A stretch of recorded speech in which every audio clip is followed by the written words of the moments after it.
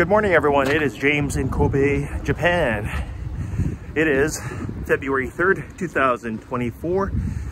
It's about 8 degrees Celsius and we have sunny skies. Look at this. Well, the sky is blue. We say sunny skies. It's a clear day. They're calling for rain later, but that's okay. I'm out running.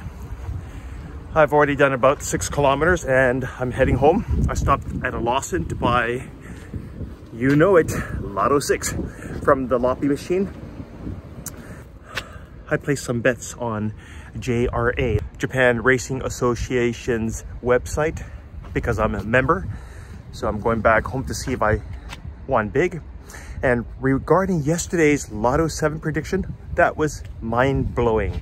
My prediction captured 6 out of 7 of the main numbers plus both bonuses. That is the second prize. No, I didn't win the second prize. I won a smaller prize. Okay, multiple prizes. Maybe one of my members won, who knows? But it's not a good idea to announce that.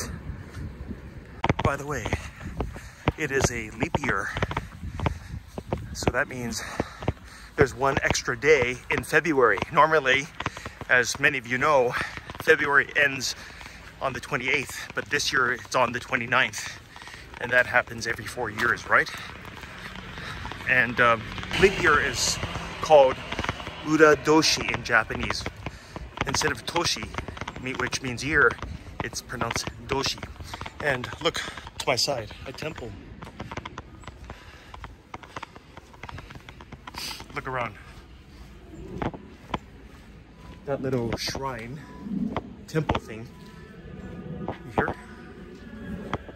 So look at this yellow sign. It reads Speedo Otose. That means reduce your speed. Going back to my lottery, I was working on my Lotto 6 prediction for Monday, February 5th. So stay tuned for that. If you're not a member of my lottery group, you will not see my predictions. Consider joining. Join anytime, quit anytime. But it's not a good idea to suddenly quit. It takes time and patience. Check out this area. There are many steep steps going up to an altar. I could go up there to pray if I wanted to, but I'm on my way home.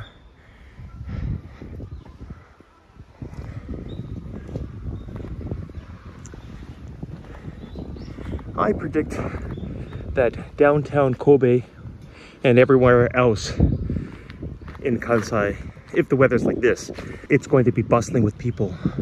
Well guys, I'm going to go home and edit this video. So I'll see you guys maybe later on this afternoon. Have a great day. Bye.